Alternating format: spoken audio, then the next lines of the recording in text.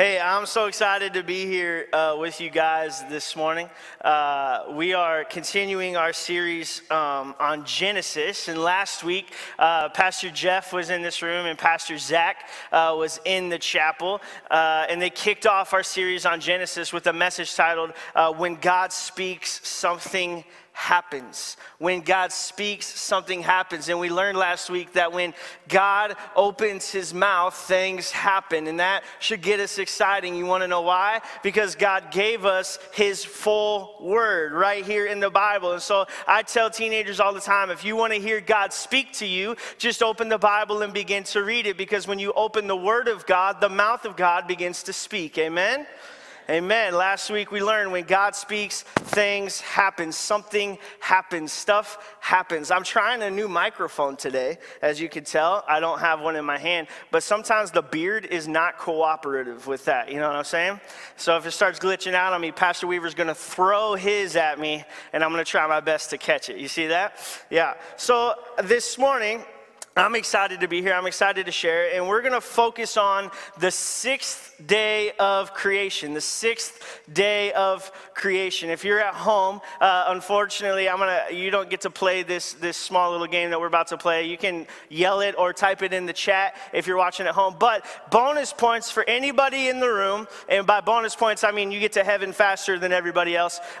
Bonus points if you can tell me what happened on the sixth day of creation. Somebody shout it out.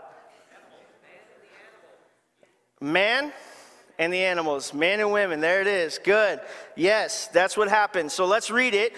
Genesis chapter 1, verses 26 through 31. And this is what it says. God said, "Let us make human beings in our image to be like us. They will reign over the fish in the sea, the birds in the sky, the livestock, all the wild animals on earth, and the small animals that scurry along the ground." So God created human beings in his own image. Everybody say, in his image. In the image of God, he created them. Male and female, he created them. And then God blessed them and said, "Be fruitful and multiply, fill the earth and govern." And we're going to stop right there for just a moment. This needs to be said. You can go back to that, Braden. This needs to be said in church, from the pulpit, and from everywhere. God created sex, and he blessed it. And all the husbands said amen. Pastor Luke told me to say that, Pastor Weaver. Pastor Luke told me to say that. Text him, not me, okay? Verse 29. Reign over the fish in the sea. Sorry, we're going to continue verse 28. Reign over the fish in the sea, the birds in the sky, and all the animals that scurry along the ground. Then God said, "Look, I have given you every seed-bearing plant throughout the earth and all the fruit trees for your food. And I have given every green plant as food for all the wild animals, the birds in the sky, and the small animals that scurry along the ground. Everything that has life, and everything that has life." And this is what happened. Verse 31. Then God looked over all he had made, and he saw that it was very good. And evening passed, and morning came, marking the sixth day. Humanity was created on the sixth day. And so I'm going to preach a message this morning titled Image Bearers. We were created in the image of God. Humanity was created in the image of God. And I want to say this before I move forward, before we continue on. We're all family here. We're all family here. Whether you know it or not, we are all family here. Whether you know the person sitting on this side of the room or not, we are all family in this room, in the room down the hall, in our family online. We are all family. So what that means is when our family is in need, we pray for them. Because we believe in the power of prayer. We believe in a God who is alive and a God who is active and in a God who has communion with us, who cares so much about us. We just read he created us in his image. Apart from all of other creation, we bear the image of God. That's important. And because humanity bears the image of God, we care about each other. We love each other. We pray for each other. We speak to each other the truth in love. And so today I'm going to ask everybody in this room to respond. I'm going to ask everybody in this room to respond when I get to the end of this message. I'm going to ask you to respond in a couple of different ways. But I want to say this, if I forget to say it later. If you have something that you're going through, If there's some pain you're feeling, some grief you're feeling, a circumstance that you just can't get around, something in your life, you have a need that you need to bring before God, your family is here to pray for you and pray with you. That's it. I'm done with it. I'm taking Pastor Weaver's mic. Don't throw it. Don't throw it. Oh, gosh. That scared me. I just want everybody to know if I would have thrown it, he would have reminded me how much it cost, okay? But we're a family here. And so if you have a need, if you have something that you need to bring before God and you want your family to pray with you, you want your family to stand in the gap with you, please respond this morning. Please come down to the altar. Please find somebody, a pastor, somebody else in this house and say, I have a need that I'm going through and I need you to pray with me. Are we all on the same page there? Everybody with me this morning? All right, so let's get back to the message. We were all created in the image of God. We are image bearers. We bear the image of God. And so I want to define what the word image means, okay? In Webster's dictionary, per Google, okay? Webster's dictionary, the word image means a visual representation of something. A visual representation of something. And in Genesis, the scripture says that God created man in his image and in his likeness. The version we read, which is the New Living Translation, said to be like us. Other versions say God created man and female in his image, in his likeness, to be like. And those words in Hebrew are this. Image is salem and likeness is demut, okay? We're going to learn Hebrew today together. Everybody say salem and demut. All right, Pastor Gary will tell me if I messed that up, if I said that wrong, okay? So, we are all image bearers. We bear the image of God. And those words, salem and demut, they mean this: to convey the idea of an object similar to or representative of something else, but not identical to it. As an image bearer, we bear the image of God. We convey the idea of God. We are similar and we represent God, but we are not identical to God. We are not equal to God. We are not the same as God. We are just like the original. We are like the original. And friends, I want to tell you this morning, this is not a character trait or an ability that we have, but this is a status and a purpose that we possess. This is a status and a purpose that we possess. The image of God is not a quality, it's a purpose, right? It's a status, it's our identity. It tells us how we are supposed to live. We are supposed to live bearing the image of God. We are supposed to live out the image of God on this earth. We are supposed to not just be bearers, right? Not just be bearers of the image, but we are supposed to live out the image. Just like we're not supposed to just be hearers of the word, we're supposed to be doers of the word. We are supposed to live out. It's our purpose. And God kind of explains that when he says, you are meant to subdue the earth. Our God-given purpose is to use what we were given for the glory of God. Means that we have been given authority, we have been given power to share in God's rule and administration over the earth. We are God's representatives here on the earth. And as image bearers, we are meant to function as partners of God. That's the way Adam and Eve were intended to function, as partners of God on the earth, as tenders of the garden, right? They were supposed to tend the garden. And God was with them, and his presence was with them, and they were partners with God. They bore his image. They lived out his image in the garden. And here's a truth that I want you guys to understand. We are different. As believers, as children of God, we are different because gods in the ancient Near East, right? Gods in ancient times when the Bible was written, they were believed to have created humans for a means of carrying out their work, right? So other religions believe that their gods, when they created humanity, it was only meant to be worker bees, right? Like the queen bee stays back and all the other bees go out and do the work, right? But our God created us not to just do work for him, but to be in relationship with him. God created us for a relationship. God created us to be in relationship with him, to be in communion with him. And some scholars believe that the image of God for us is the distinct qualities and traits that we have that separate us from angels and animals. For example, humans, we have the ability to reason, right? We have the ability, animals don't have the ability to reason. Now, my mom and dad, they never let me have a dog growing up, though I asked and I cried and I prayed and I wrote to Santa Claus and the Easter Bunny and even the Tooth Fairy. I said, don't bring me money, bring me a dog. And then when I found out who the Tooth Fairy was, I was very upset. Because I knew that Tooth Fairy was never going to bring me a dog. My parents forced me to grow up with cats, spawns of Satan. If you're a cat person, I'm sorry for you. I will pray for you. Respond to the altar call. Pastor Weaver will lay hands.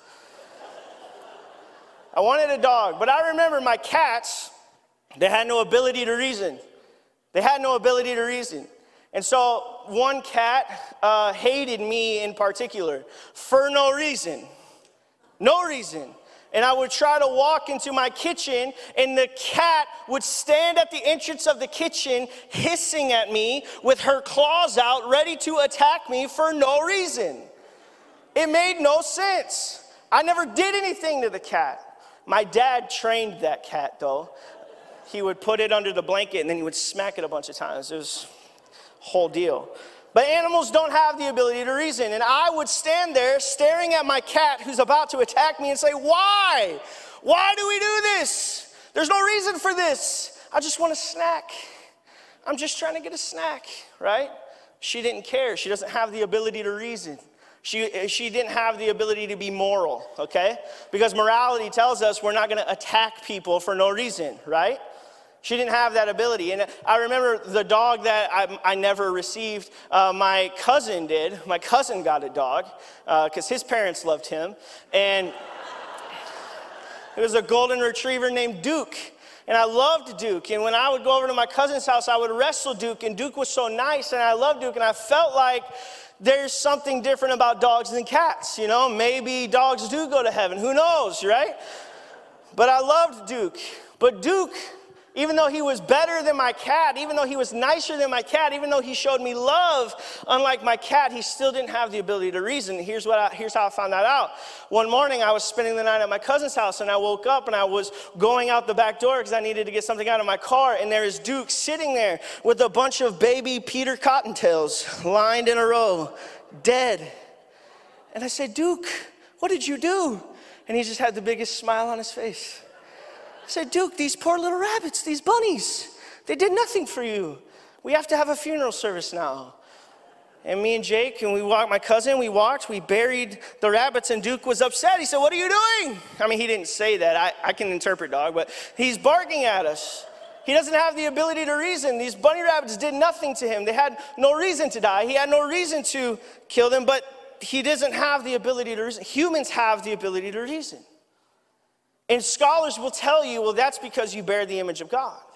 Because you have these traits that separate you from angels and animals and trees and the ground. That's all that means. But it's not all that means. It's not all that means. There's more to the image of God than just the ability to reason. There's more to the bearing the image of God than being able to be in relationship with people. It's a purpose that we have to live out every single day of the week. We bear the image of God. It's a purpose. And there's nothing here in the text specific about a soul or the ability to reason or being conscious of God or any other psychological or spiritual trait. As important as these qualities are for making us human, they do not define what the image of God means in Genesis. Rather, those qualities are tools that serve us in our role as image bearers. They're tools. They're not the purpose. Bearing the image of God is a purpose. And in ancient Near East culture and religions, all religions had images. They had idols of their gods. And we asked the question, what is the purpose? Why would they build an image? Why would they build an idol? And as we were researching for today, we found this. Nations surrounding Israel made images of gods to worship their gods. And those are called idols. And these idols were not gods themselves, but they represented and they reflected their gods. And they helped worshipers see the presence of that particular God. And those images and idols that are in the temples, they implied that they carry the presence of God with them. So we boiled it down to this. Idols or images have two purposes: to reflect their God and to help people worship their God. But our God commanded the Israelites, commanded us as believers, do not have any other gods before me. Do not make any images or idols, even of me. Don't do it. And that was opposite of culture. Because if there's one thing we know about our God, it's that He has set us apart. He has set us apart. And more times than not, He opposes culture.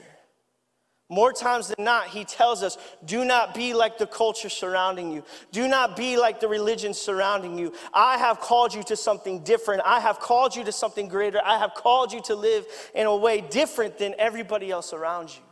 And that's what He did. He said, do not make images. Do not make idols. Don't try to make an idol of me. In other religions and peoples, they needed those idols. They needed those images to worship. And so Pastor Luke and I, we asked, why did God command that? And here's what we came up with. You can't relegate God to one image. You can't. You can't relegate God to an idol. But also, God has already made images of Himself. It's us. God has already created images of Himself. It's us.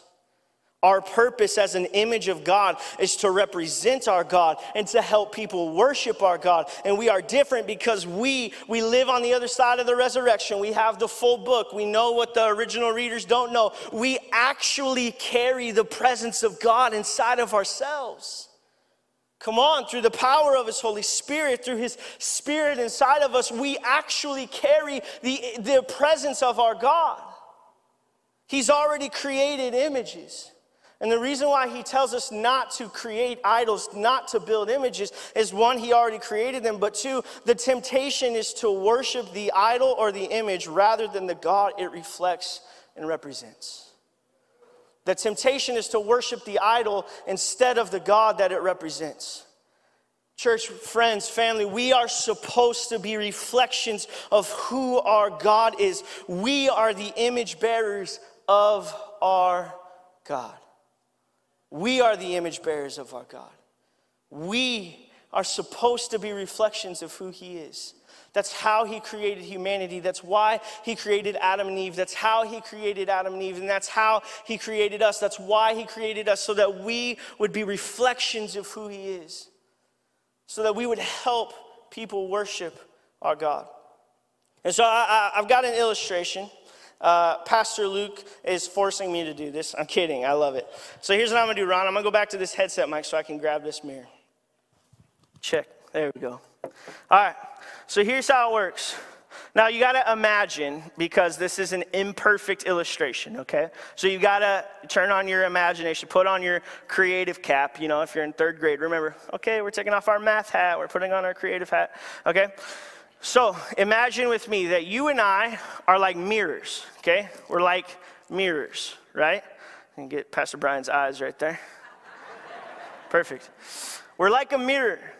And what's meant to happen is we're supposed to be like this, right? But if you imagine, you know, your whole body's a mirror, okay? And so what happens is the light comes down from heaven, the image of God comes down from heaven, shines into us, and then we reflect it out. Okay, does that make sense to everybody? We're like a mirror. Now, if I was really, really cool, I would have a spotlight that goes here and a spotlight that goes here, right? Because when people look at us, what they're supposed to happen is we're supposed to reflect them up to God, right? When they see us, the image of God inside of us and the way we live our lives and the way we love people is supposed to immediately push their eyes towards Jesus. It's supposed to turn the focus from us to Jesus. Does that make sense? So we're like a mirror that reflects God's image to people and then reflects people's eyes to God. Does that make sense to everybody? Diverts people's eyes to God, right? And so we are meant to display God. And when people see us, it's supposed to point directly up to God. And John Piper, some of you know who John Piper is, former pastor in Minneapolis, great theologian. He said this: image is meant to image. What does that mean? Image is meant to image. And so I started diving deeper into that, and I found that the word image is also a verb. It's also a verb. That to image is to create a representation of, to represent symbolically, to call up a mental picture of who you are imaging or what you are imaging, or to describe or portray in language, especially in a vivid manner. We are the image meant to image. That means we are meant to display God. That's how we were created. And we are a light that's supposed to shine for all to see. Jesus said it like this. I'm going back to this handheld. Jesus said it like this in Matthew chapter 5, verses 14 through 16. He said, "You are the light of the world, like a city on a hilltop that cannot be hidden. No one lights a lamp and then puts it under a basket. Instead, a lamp is placed on a stand where it gives light to everyone in the house. You are the light. In the same way, let your good deeds shine out for all to see, so that everyone will praise your heavenly Father." Jesus is telling us, you are the light of the world. You are the image bearer. You have to tell people, you have to show people. Let your life be a reflection of who God is. Let your words be words that speak truth and love and bring people into the family and point people back to God. You are the light. If you believe in Jesus, you are the light. You are meant to be the light. You are meant to display the God that we believe in, the God who created you, the God who is above all gods, the name who is above all names. But the reality is that we care more about our self-image than we do about God's image. And so more times than not, instead of reflecting outward, we turn the mirror around and all we care about is, "Pastor, I don't know if you saw me today. I look sharp." Come on, right? And all we care about is our self-image. What are people going to say about me? What are people going to think about me? How are people going to react to me? Do they think I'm funny? Do they think that I'm witty? Or do they think that I'm boring? Why? It's all about me. It's all about me, when in reality, we should be looking at ourselves and say, hold on, what are people going to say about God when they encounter me? What are people going to say about Jesus when they encounter me? Am I pushing people towards Jesus? Do they know that I love them so much because Jesus loves me so much? Do they know that no matter what they do, no matter how bad they are, no matter how far they go, I will always be here for them because Jesus was always there for me? The reality is that we are reflections of God. We love to see ourselves in the mirror. And so why is it so hard? Why is it so hard to reflect God? It's because of this thing that happens in Genesis chapter 3, and we're going to get there in just a couple weeks, called sin. Sin. Everything inside of us, culture is lying to us, and everything inside of us is pulling us to only reflect and see ourselves and to be self-focused, and that's because we have been broken by sin. We have been broken by sin. All of humanity has been broken by sin. And we've turned the mirror around from reflecting God to reflecting ourselves. And I just want to say this morning, because it's easy to blame sin on Adam and Eve. It's easy to say, well, that's their fault. Yeah, but it's our fault too. That's our ancestors.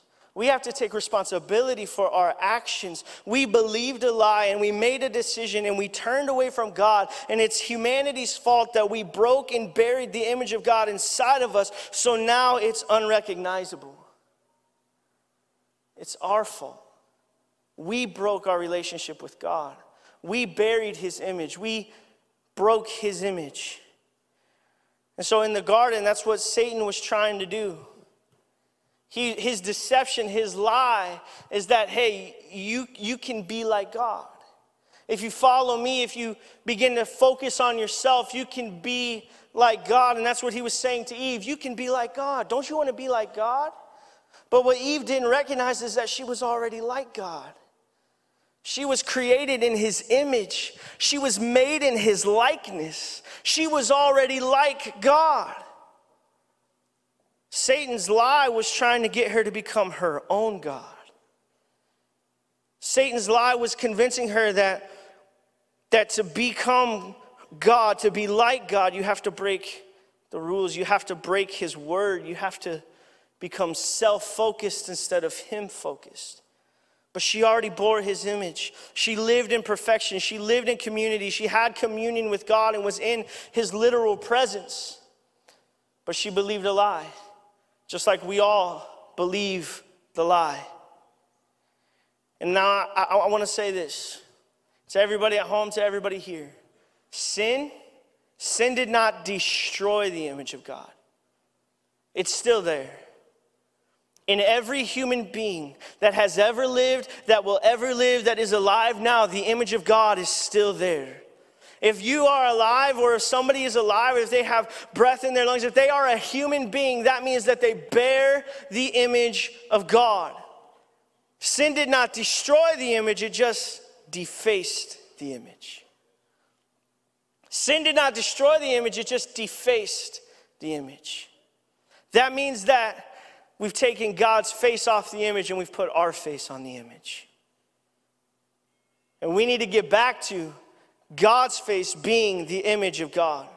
Satan is constantly trying to get us to see and serve ourselves rather than God. And Christopher Wright, a great scholar, says this: God accepts that humans have indeed breached the creator-creature distinction. Not that humans have now become gods, but that they have chosen to act as though they were, defining and deciding for themselves what they will regard as good and evil. And therein lies the root of all other forms of idolatry. We deify our own capacities and thereby make gods of ourselves and our choices in all of their implications.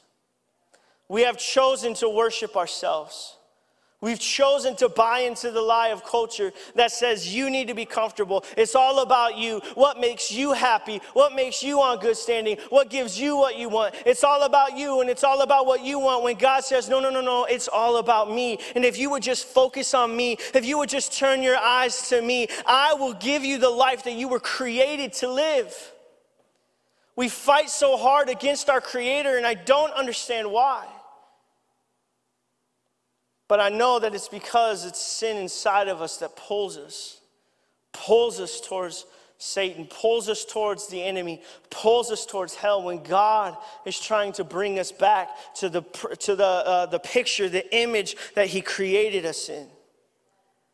When we worship ourselves, when we worship things other than God, we aren't just going against what we're supposed to do, but we are also going against who and what we are. Because you and I were created to worship God.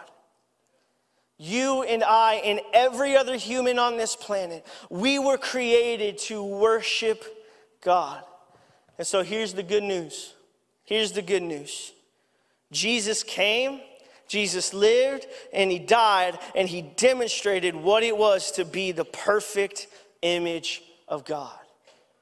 He demonstrated what it was to live out the perfect image of God. Jesus in the Bible is called the second Adam because Jesus did what we failed to do. We failed to be the perfect image of God, so Jesus came as the perfect image of God. The second Adam to reconcile what we lost, to fix what we broke, and to show us how to live in the image that we were created in.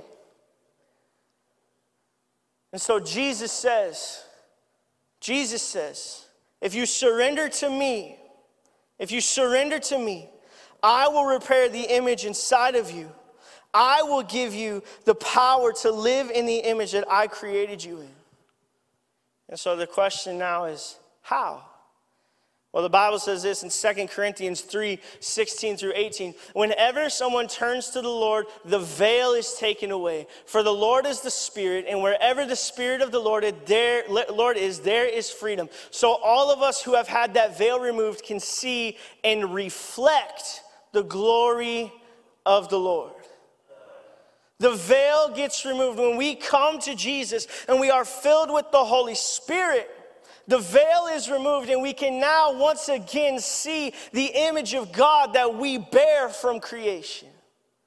We can once again see the life that we were meant to live, the life that we were supposed to live, the life that we were created to live. And because of Jesus giving us the Holy Spirit, we now can be made and changed into his glorious image. Come on, church, that should get you excited this morning. That should get you excited. We now have the ability to live out the image, to live out the life we were created to live. And it only happens through the Holy Spirit. The Holy Spirit makes us different. He sets us apart from the images and idols used by other religions.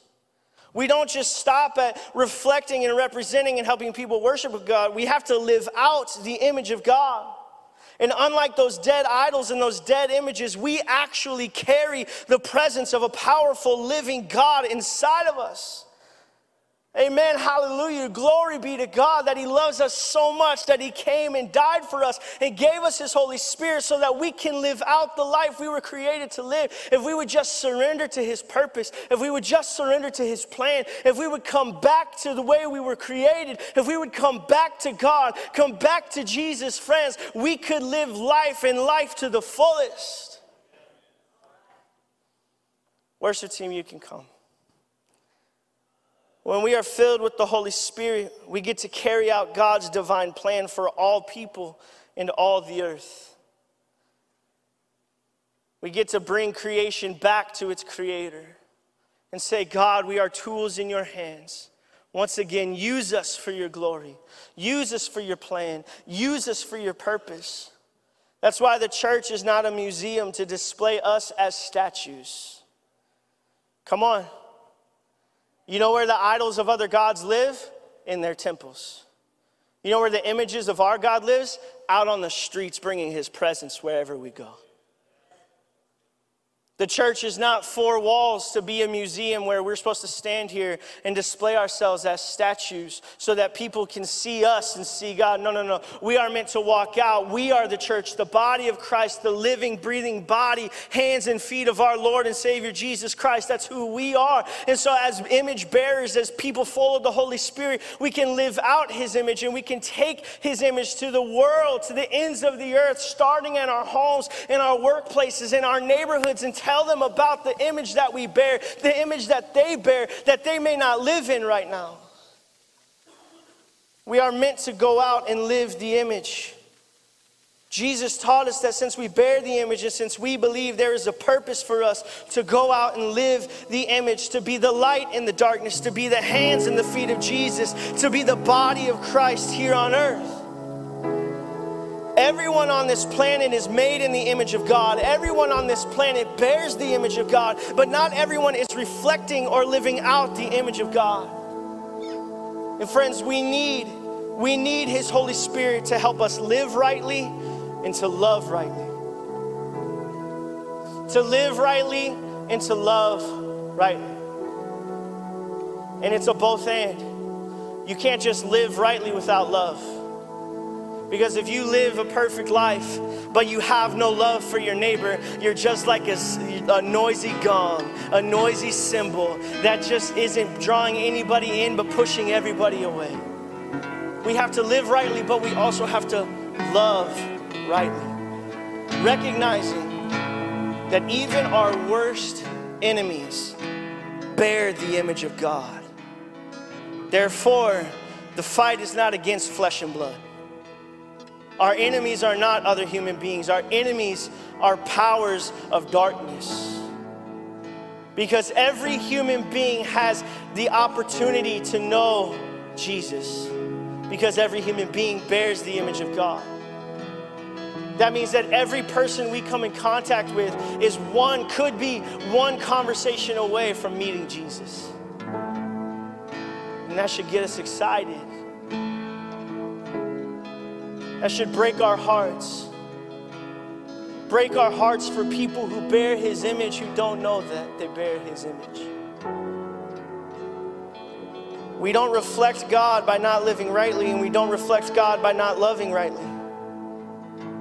When you have the Holy Spirit, you move from being an image of God to living out the image of God and bearing witness to what you know to be true. And that is that Jesus came and Jesus died for all men and all women and all children to know who he is. And because we are carriers of his image and we are filled with his Holy Spirit, friends, that means that we have to live it out. We are his hands and feet. The Bible says it like this in Acts 1, verse 8. You will receive power when the Holy Spirit comes upon you, and you will be my witnesses, telling people about me everywhere, Jerusalem and Judea and Samaria and to the ends of the earth. You will be a witness.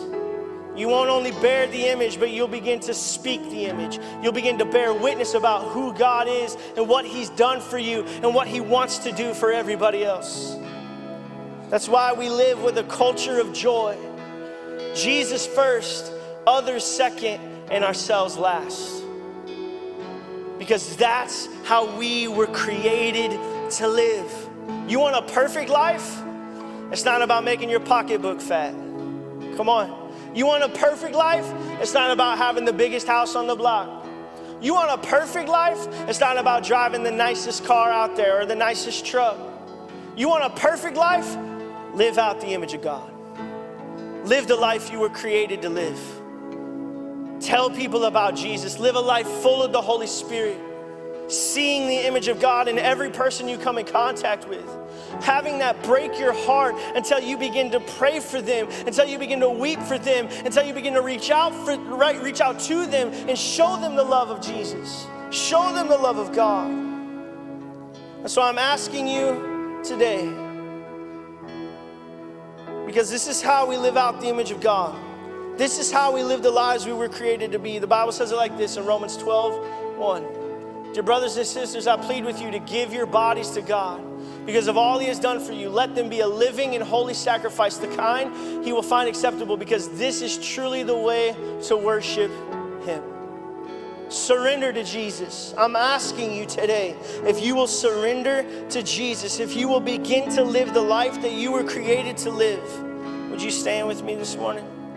I'm going to close here, and I'm asking you to respond. I'm asking you to respond. Will you surrender to Jesus? Will you begin to live the life that you were created to live? And so here's my question. When people interact with you, who or what do they want to worship? When people interact with you, who or what do they want to worship? Is it Jesus? Is it our God? Or is it something else? It doesn't just come from our lives, it comes from our voices as well. He said your deeds will shine, and in Acts 1:8 we read it. He says the Holy Spirit will give you power to be a witness so that you can tell. You can tell of his glory, you can tell of his goodness, you can tell of his love. So, who are you reflecting God to? Are you bringing the presence of God everywhere you go? Who are you helping to worship God?